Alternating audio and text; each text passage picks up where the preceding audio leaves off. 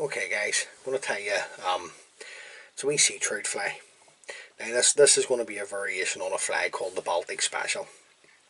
Now, you'll find this pattern, the original pattern, sorry, in Peter O'Reilly's book, The Trout and Salmon Flies of Ireland.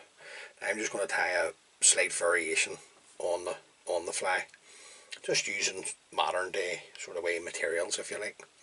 So this is a very successful pattern, the Baltic Special, if you fish for sea trout, and it basically helped Peter O'Reilly basically crack the sea trout code, if you like, on the Moy estuary in the early 90s.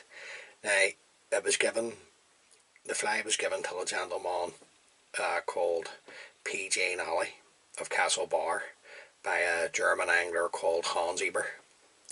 Now, it's usually fished on an intermediate line, and look, give it a go. If you fish for sea trout, it's going to be a good pattern to have in your box.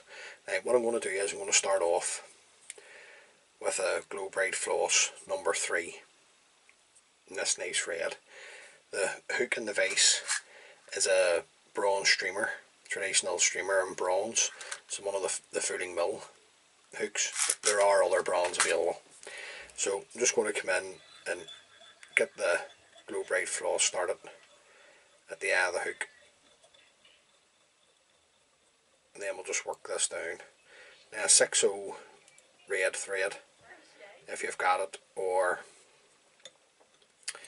a 140 red in the UTC will work well to cover this. I'm just using the Glo Bright floss because it's going to give me a nice flavour when I wind up the Opal Mirage Tinsel. Now, the rib on the fly, I've just brought the thread down until I'm in line with the point of the hook.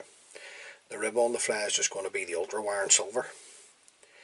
So I'm going to take a good length off now. Don't be too stingy with the wire, because this is going to be, it's a long shank hook. So you need to make sure you've got yourself enough off that you're getting up to the top.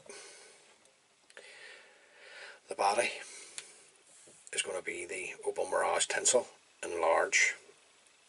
Same again, don't be skimping on the tinsel. You want to make sure you've got plenty to get you up to the top of the hook. Right, just going to offer that up. The Opal Mirage. Right, I want it on my side. I'm just going to pull it in, and then just take your Glo Bright floss number 3 if you're using this, or your thread, whatever you decide to use, and just run this up. Now, it's a simple fly to tie, you can't go wrong with it. Just going to bring it up within a head length. Now, what I'm going to do here is finish off the Glo Bright floss, trim that away, and to finish the fly off I'm going to come in with a Uni-thread 801 red. So start off at the eye and work my thread up around about a head length. Now, you want a decent head on the fly too, that's part of it. Trim away the excess. Then we can bring up our Opal Mirage Tinsel. And once you start to wind this up, you'll see the red showing through. Now, you don't have to use red, you could use fire orange or chartreuse. Many different colours you could use on the body. Now, I'm just bringing the Opal Mirage Tinsel up one turn, overlapping the other, right the way up to there. Fight around with your thread, a couple of turns to secure, and then you can come in and trim away the excess. Then you can come up with your wire. Now, I'm going to get a couple of turns going at the back first, and then just rib the body 7 times there. Stuck me up to the top. Come around with the thread. Now, just going to make sure that I'm tying the wire in really strongly here, because that's what's holding the fly together. And then come in and bend and break away the wire. Just bring the thread to the eye, and we'll work our thread back down to there. Now, 2 parts to the wing. On the original pattern it was pearl lure flash and blue lure flash that was used. What I'm going to use here, this is a peach, glisten and glow, and a blue glisten and glow. Okay, so I'm going to take the peach first. Now, I got this stuff, some materials dropped off today by a friend, and that's it there. So hopefully you can see that on the camera. Glisten and glow, Blue Slinky Fibre, 30 centimeters, good stuff. So now just want to take a length of it off, just offer it up to the hook. Now the underwing, this is going to be the under part, the underwing. I just want that slightly coming past the bend. Don't want it way down here. If you want it down there, you tap there. I just want it slightly coming past the bend of the hook. And then I'm just going to come around with a pinching loop. Nice tight turns now, because this is real stiff fibre that you're dealing with here. Come in, nice pair of sharp scissors, trim away the excess. Now I'm just going to take my thread down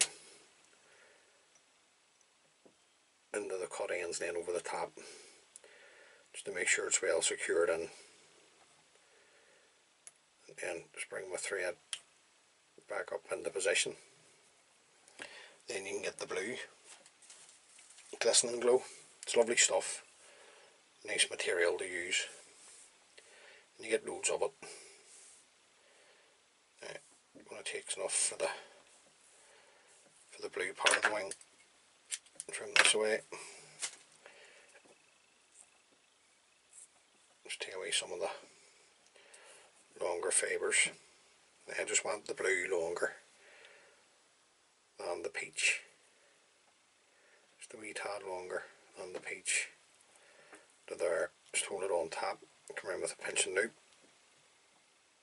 Nice tight turns. Just want to see what way we're sitting here. Okay, happy enough with that. Then I'm just going to come in and trim away the excess of the blue. I'm just going to take the thread into the cut ends and then down over the cut ends. Now you can build up your head. Now don't be shy with the size of the head on the fly. It's a sea-trout pattern, so that's part of it. The head's part of it. Now I'm just using the red Uni-thread here. What you could use is, you come back in and use the Glo Bright floss number 3 if you wish. Now we'll just come in with our whip finishing tool and throw in a whip finish. Then just come in, trim away the excess thread. Just get the wing up for you, just so you can see the wee fly. Now just to finish off, just a wee drop of super glue onto the head, right the whole way right round.